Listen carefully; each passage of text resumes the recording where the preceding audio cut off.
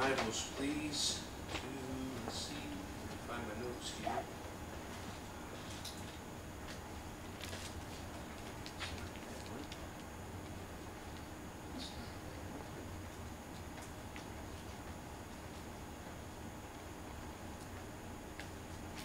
think I left my notes in the office. Wait, looks for me, Joy. I think it's the book of Matthew what we're doing.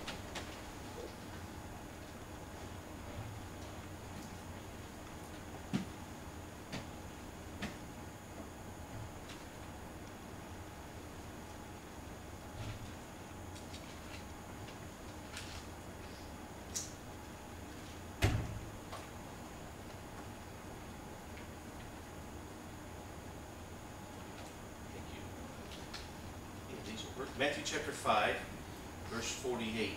Matthew 5, 48.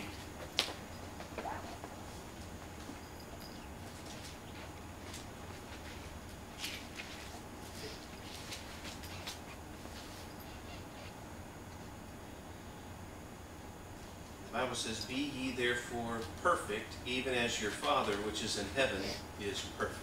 And let's pray. Heavenly Father, thank you for your word, for giving it to us without error and preserving it that way. And I pray that tonight you would help us as we study it. I pray your Holy Spirit would speak to us and give us understanding. And Lord, I pray that you would help us not just to learn from it, but to apply what we learn to our lives. We ask it in Jesus' name.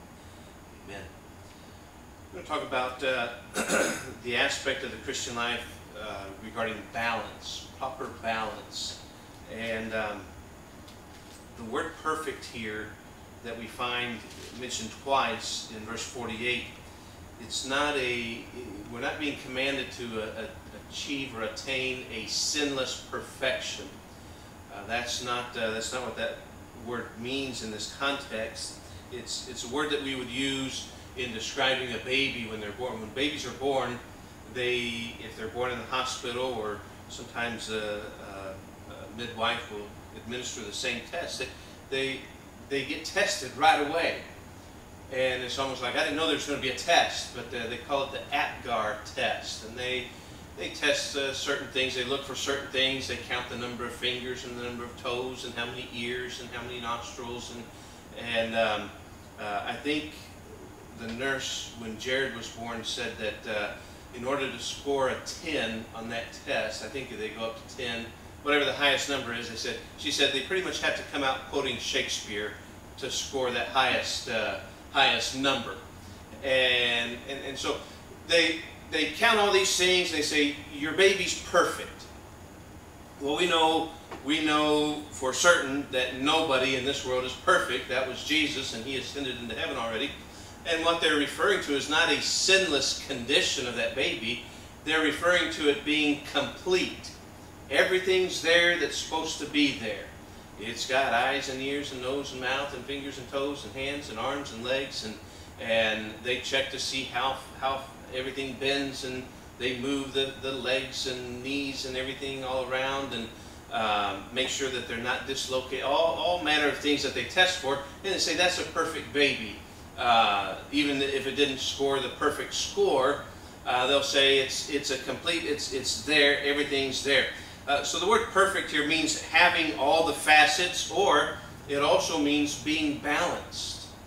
Being balanced. And so what the Bible is telling us is that we should strive, and we should work towards, our goal should be to have all the facets of Christianity in our life, but it's also telling us that we should have them in balance. There should be a proper proportion of them. The fact of the matter is, life, and especially the Christian life, is a series of corrections. The thing about corrections is every correction brings the potential of causing another mistake if we go too far. My dad told me that you could take any doctrine to an extreme and it can become a heresy when you do so. And that's very much the truth. It's like driving a car. When you're driving a car, there's constant corrections. When you first learn how to drive a car, you find that it starts to go off to the right a little bit, so you turn the steering wheel to the left, And then, oh no, now you're going too far to the left, so you turn it back to the right. Now you're going too far. And it's like you're swerving all the way down the road.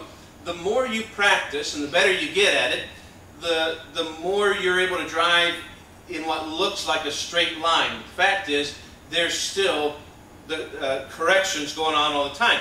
They just happen to be smaller corrections and maybe not have to be done as often, but they still have to be done.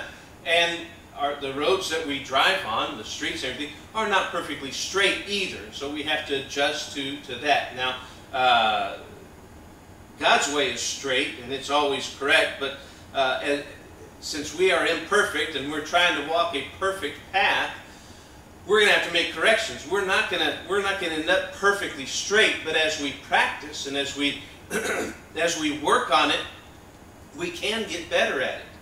And that should be what we're striving to do. That should be our goal.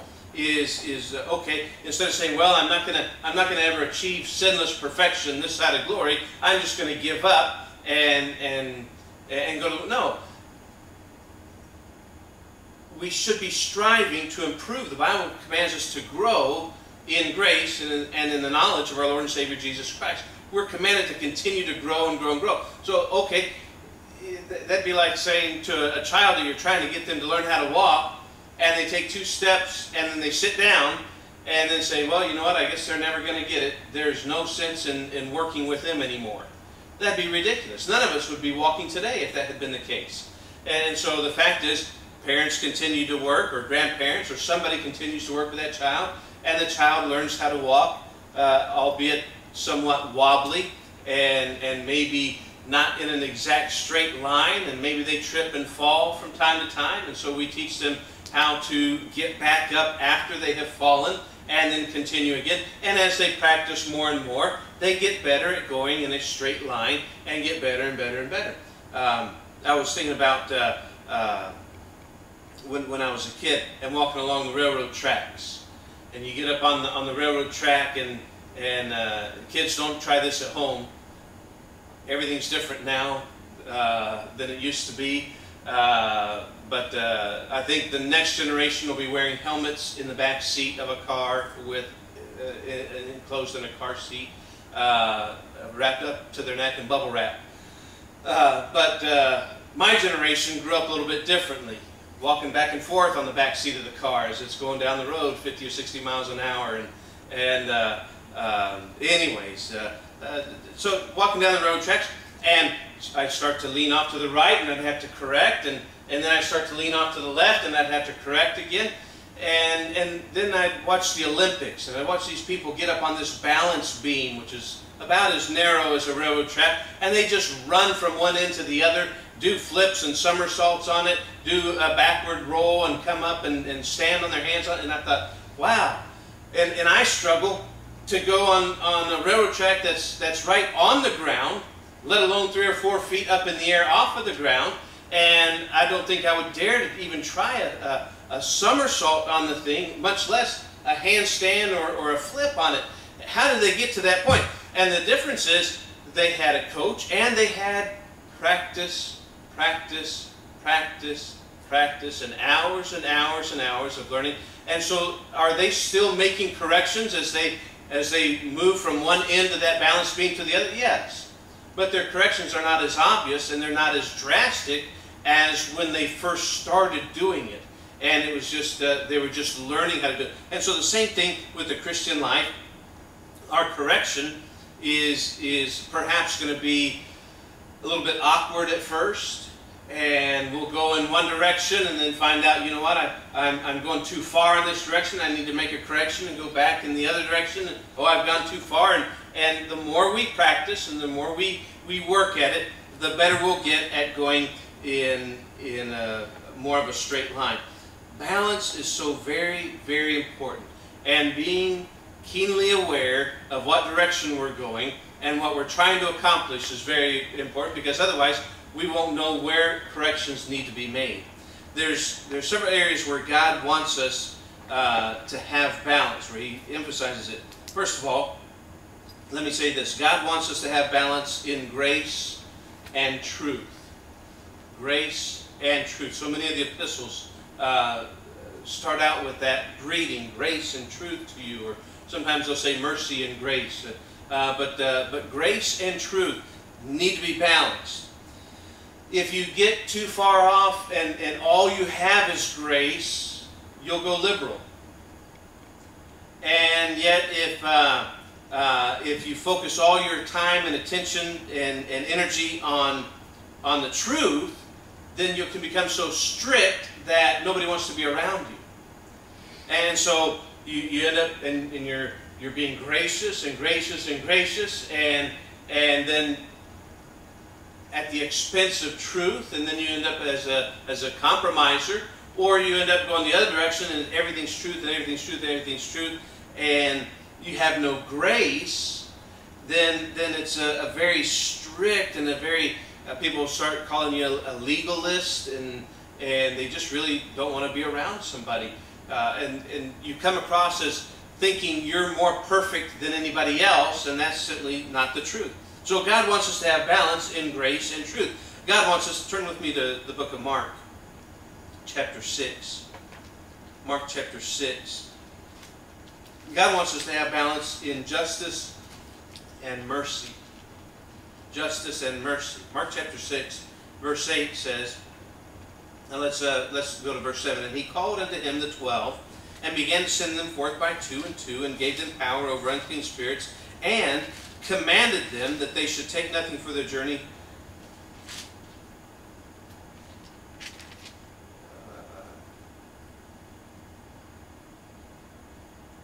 This is not where I was.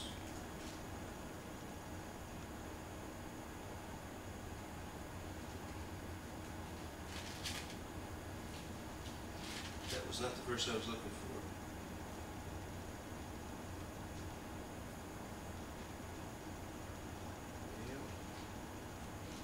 I wrote something down wrong. Check one other thing. I will look that up and have it Sunday morning. But justice and mercy, it's sometimes easy to be strong on justice, and then we neglect mercy. And so then we say, oh, I need to make that correction. I need to be more merciful. And then we end up sacrificing justice. And so we end up correcting back. And it's important to strike a good balance. And not be too lenient, and not be too strict, and not be... I know a fellow that had he had a paddle. On one side it was wood, and on the other side it was padded. And I've seen some of these, and I've seen them that are padded on both sides, and that's called Grandpa's paddle. But on one side it was wood, and so one side he had that strict justice, and then other times there was some mercy involved. He flipped it over and used the padded side. But it's a constant correction. And as I've said, the more that you practice, and the more that we focus and start paying attention to this, and living the Christian life on purpose and not haphazardly and not by accident, but we say, okay, today I need to be purposeful in this area. I need to be purposeful in the things, and I need to live my life. I need to bring it under control so I can yield that control to the Holy Spirit of God. The more you practice, the closer you come to staying on that line. Somebody once, they put it this way, an older pastor from the older generation counseled me this way. He said, preach as hard as you can from the pulpit, and then when you come down off the platform, love as hard as you can from there. And what he was saying there's a balance that needs to be had. And there's I cannot compromise what the Bible says by way of its truth and by way of justice, and yet the Bible also tells us to be merciful. And so there has to be mercy within my life. I have to demonstrate mercy, and so it may seem like, man, you're trying to kill everybody with the Bible, and maybe that from the pulpit. And I don't want to kill it, you know. I want to help people, and I think the only way we're helped is by way of the truth. But then I also want everybody to realize I'm not condemning anybody. if you don't live the way the Bible says, that just means you're human. But we should be trying, we should be striving, we should be improving. And so there's times when I see people and I know they're not living according to the Bible, they're not living to the standards that are in the Bible. What should I do when I see them at the grocery store? I should be kind to them. I should be kind to them. I should think about, well, how would I like to be treated by when I was found to be imperfect? Well, I sure would appreciate some mercy.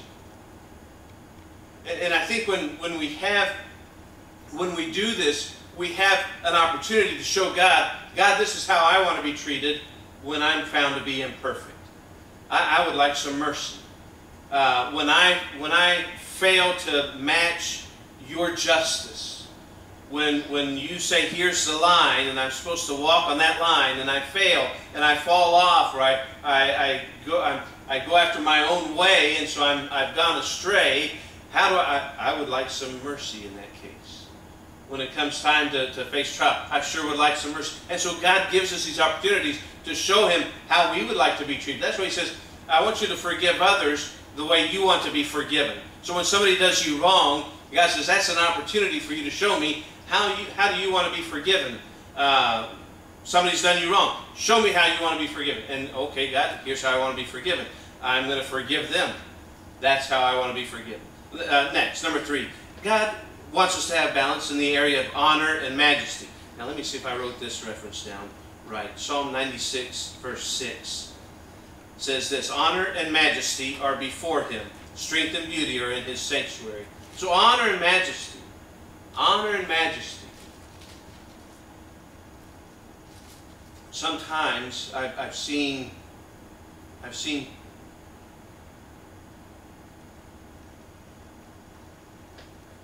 I had the privilege of traveling with my dad to visit. I don't know. I never bothered to count, but I imagine it was hundreds of churches. I know we put over 100,000 miles on a car within a year's time, and there were some times when we came back, we visited new churches, and other churches had decided to cease supporting him, or some churches just fizzled out and weren't there anymore, and we didn't visit them because they weren't there. And so we'd visit new churches and try to make up for the lost support, and sometimes there was a special need and he was trying to raise a little bit of extra support. And I got to see many churches. And sometimes you'd walk into a church and boy, this was a big time church. I mean, it was fancy, and even the parking lot was fancy, and it had designated parking for different people in the church. Here's where the pianist parks, and here's where the secretary parks, and oh, right here, the very special parking spot, that's the pastor's parking spot. And it's up close, and it's the preeminent parking spot in the whole place. And then you'd walk in, and it was almost like the pastor felt he had been crowned pastor. And didn't have time for the little people. And thank God those weren't the majority of churches we were in. But every once in a while, there'd be one. And it was in I didn't think much of it. I was a kid, and I was used to being brushed off. Beat it, kid, you're bugging me, type thing. So I didn't really pay much note or anything else. But there's got to be a balance there. And it's important for pastors to realize that the altar call is just as much for the preacher as it is for anyone else. And I've said this before, one of the benefits that I have is in preparing the sermon, I get to spend some time with my own altar call before I ever preach the sermon. But the altar call is just as much for the preacher as it is for anyone else. And so sometimes it gets thinking about the majesty that office holds, and yet forgetting to honor other people as well. Parents so often strive to be friends to their kids, and I don't think it's necessarily wrong for a parent and their child to be a friend, but that should not be the goal. And it should never be done at the expense of the parent being a parent to the kid. And to their son or to their daughter. And I think that if they will parent properly, that friendship has a better chance of flourishing there than if they decided, I'm not going to be a parent at all, I just want to be a pal. I just want to be a friend and spend all my time and energy and focus on just being their buddy, and then I'm never going to parent them. And I think that's an improper balance. I think you're better off by focusing on what God would have you to focus on, and the opportunity for friendship is increased. A true and lasting friendship is what I'm talking about. Not something that looks like friendship, but truly is not. So honor and majesty, strength and beauty, right here in the same verse, Psalm 96:6. Honor and majesty are before Him, strength and beauty are in His sanctuary. That's not something that we often consider to be the same thing. Sometimes we think of things that are strong, and, well, usually those things aren't necessarily pretty. And then we think of things that are pretty, and we think of, well, that's a more delicate. We don't think of strength. And yet God says, here's where you ought to have a balance. Here's where you should have a balance.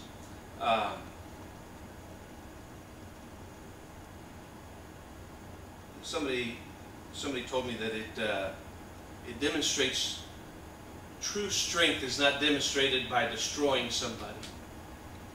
True strength is demonstrated by having the power to destroy somebody and not using it, refraining from using that power. The refraining takes more strength than it does to unleash it. So that strength. Strength and beauty. Sometimes we talk about, the Bible talks about treating the woman as a weaker vessel. It doesn't call her a weaker vessel, but it says that men should treat her as though she were. And I find a whole lot of strength kind of hidden away in the beauty of motherhood and the position of wife. There's a whole lot of strength there that's not necessarily seen. It's tucked away and it's hidden. Just to run a house right takes a lot of strength. It takes a lot of energy. It takes a lot of what my dad used to call stick-to-itiveness. And just to keep going and keep going and keep going and keep things right and keep things, and boy, sometimes it's an uphill battle, and sometimes the boundaries are tested, and then the boundaries are left alone for a year or 2 or 3 years, and then they're tested again, and then you think, I thought you knew that already. Now we need to sit down and show you this fence is still here. These boundaries, and that takes some strength. Let's look at the very next chapter, Psalm 97 and verse 10. Let's move on to the next one. Ye that love the Lord hate evil. So love and hate should be balanced. You can't have one without the other. You can't have true love without having hate. If you are going to love the Lord, you're going to have to hate evil. You're going to have to hate. You can't love right without hating sin, without hating wrong. And so you can't love righteousness, you can't love right living without developing a hate for wrong living. Now, it's not a hatred towards people. It's a hatred towards a thought process, a philosophy, a concept, an idea, the iniquity of it. And now, those that are evil, well, you know what? Evil is a sin that's done with the intent of hurting somebody. And it's a purposeful, planned harming of somebody. That's evil. And the Bible says we're supposed to hate that concept. We're supposed to hate anything that's involved with that. Hey, if you want to hurt somebody, I don't want to be a part of that at all. I hate that altogether. I don't necessarily hate the person, but I hate the plan that they have. That's evil. And you're not going to be able to love God. You can't say, well, I love the Lord, but I love sin too. That's just not right. The Bible says the truth is not in us if we say that. And so, a love and a hate. You can't say you love your children and then let them play with rattlesnakes. You have to hate the danger that would come to them. You have to hate the things that would harm them, that would damage them, and guard against those things, and protect them against those things. Love and hate should be, we can't go around hating everything. We can't be filled with hatred. But yet we cannot compromise our love for God without, and say, well, I'm just going to love anybody and everybody and everything. Now we are commanded to love one another. We're commanded to love the lost, but we don't have to love what they're doing. We don't have to love what they're involved in. We don't have to love what their plans are. We should want them to get saved. Several years ago, somebody, the media got all upset because they said, I hope this president is not successful. And they said, oh, you shouldn't say that. You shouldn't wish him ill. He said, I didn't wish him ill. I wished his plans ill. Because the president, I think at the time, he was wanting this creative grading. Let the kids issue their own grades. And just, hey, if you think you deserved an A, mark it down as an A. And you can do that all through school, and you can graduate high school with a 4.0 grade average, and you have all A's, but you're dumber than a box of rocks. You know what? That's a wrong mentality. And I would hope anybody trying to pass that would fail at that endeavor.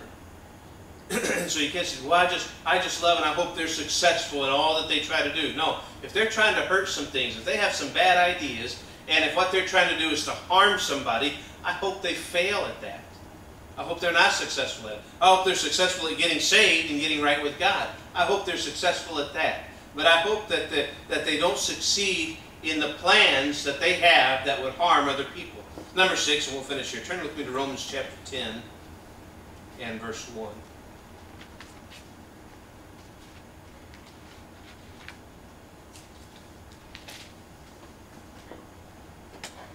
Romans 10:1 says, Brethren, my heart's desire and prayer to God for Israel is that they might be saved. For I bear them record that they have a zeal of God, but not according to knowledge. For they, being ignorant of God's righteousness, and going about to establish their own righteousness, have not submitted themselves unto the righteousness of God. For Christ is the end of the law for righteousness to everyone that believeth. For Moses describeth the righteousness which is of the law, that the man which doeth those things shall live by them. But the righteousness which is of faith speaketh on this wise, Say not in thine heart, who shall ascend into heaven? That is, to bring Christ down from above. Or, who shall descend into the deep? That is, to bring up Christ again from the dead. But what saith it? The word is nigh thee, even in thy mouth, and in thy heart. That is the word of faith which we preach. That if thou shalt confess with thy mouth the Lord Jesus, and shalt believe in thine heart that God hath raised him from the dead, thou shalt be saved. Now, let's go back here to the first three verses of this passage here. Verse 3 specifically says, For they, being ignorant of God's righteousness, and going about to establish their own righteousness, have not submitted themselves unto the righteousness of God. Now, they're ignorant, is what he says. He said, but, verse 2, I bear them record that they have a zeal of God. Zeal and knowledge should have a balance. There should be a balance there. He said, well, they have a zeal for God.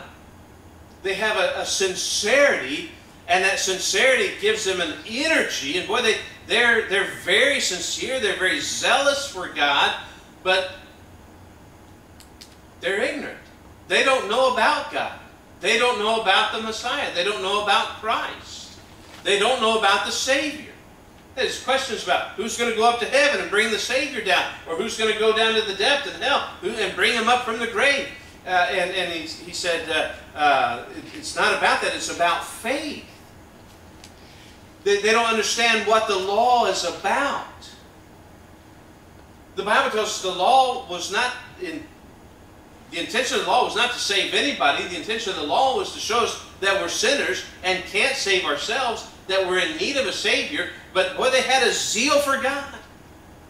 The Jewish people, the children of Israel, they viewed themselves as God's special people, and they were God's chosen people, and they had a zeal for God, and they felt honored because of that, as well they should have. But then they lost somehow the knowledge that they should have had. And I know a lot of Christians that have a lot of zeal, but they don't really have a lot of knowledge, and that can harm the cause of Christ. I mean, there's some who say, yep, the King James Bible, just like the one Paul read from. You do realize that Paul lived before the 1600s, right? So, if you're talking about a 1611 King James Bible, he didn't have one. And as far as I know, Paul didn't speak English. And if he did speak English, it wouldn't have been the English that any of us would recognize today. Even not just the words that they chose, but the way they wrote. I can't tell the difference between an S and an F in the way they wrote 400 or 500 years ago. They look the same to me. Or do they look the same to me? One of those two. And I think I can tell the difference now. But, I mean, they make statements like that. And I'll say that from time to time, just tongue-in-cheek, knowing that, at least I'm hoping that y'all know, that I know that Paul didn't read from the King James Bible. But I think if Paul, in fact, I know that if Paul lived amongst us today, and in this country, and was preaching to English-speaking people, he would use the King James Bible. He would find it to be a better translation, because that's what it is a translation. If somebody else came up with a translation, it might rival, but I don't think so. All they've been able to come up with is versions. And the Bible says, he's saying here, boy, the Jews, they've got a good zeal, but they don't have the knowledge. They don't have the knowledge. And so someone comes along with a question, and they say, well, I don't know. That's a good question. And it can shake their faith, and it does nothing to convert those that are wrong. Turn with me to 1 Peter chapter 3.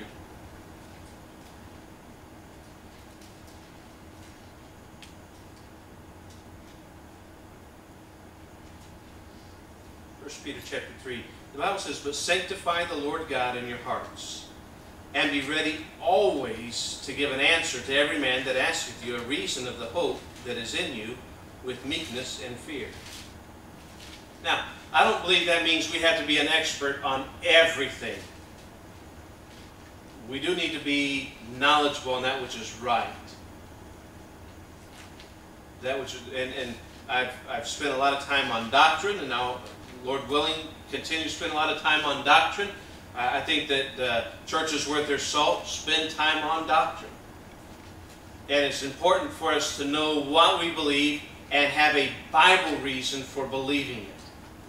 I've said this so often, it's not good enough for church members to say, well, that's just what our church preaches. That's not good enough. I don't want that to ever be the final answer. Now, if somebody just got saved and they haven't been saved over a year, I guess that might go. But if you've been saved over a year and you're still giving that answer on some of the basic things, then there's a problem. There's a problem. You might have a good zeal, but you also need to be growing in the knowledge of our Lord and Savior Jesus Christ. I think it's important for us to have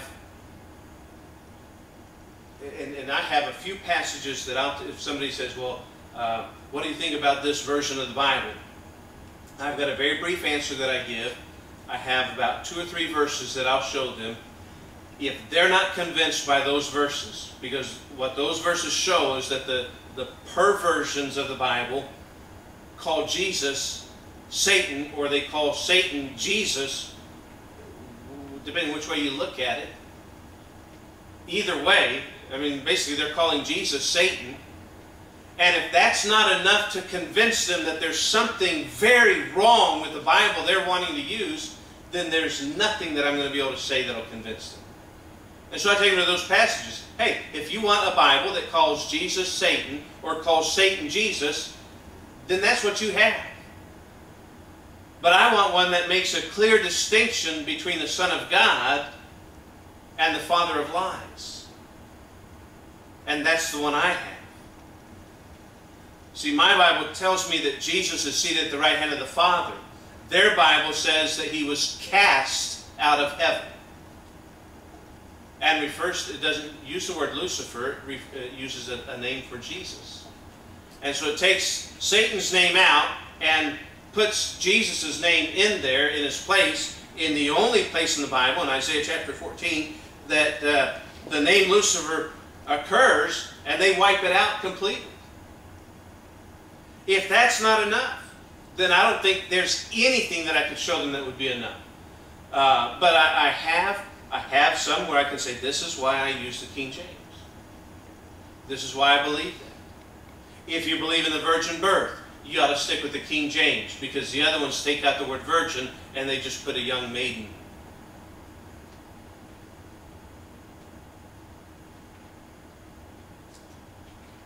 And so on the King James issue, I have that.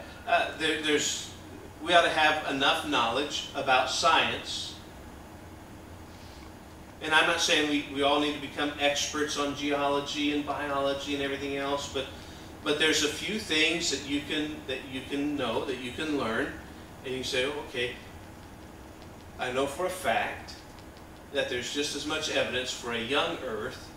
In fact, there's more evidence for a young Earth than there is for this billions and billions of years we're going to see. There just is. They have to make stuff up to explain the holes in their belief system. They just have to make it up. But they accuse us of having faith. And I've said this before, and I'll say it again because it's still true. It takes faith either way. If you're going to be an atheist, that takes faith. You're having to believe in something that you have not personally seen. You're exercising faith. It takes faith to be a Christian. It just does.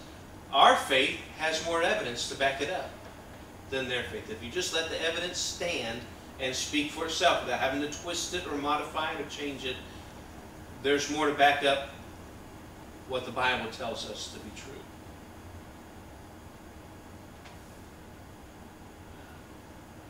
Study to show thyself approved unto God, a workman that needeth not to be ashamed.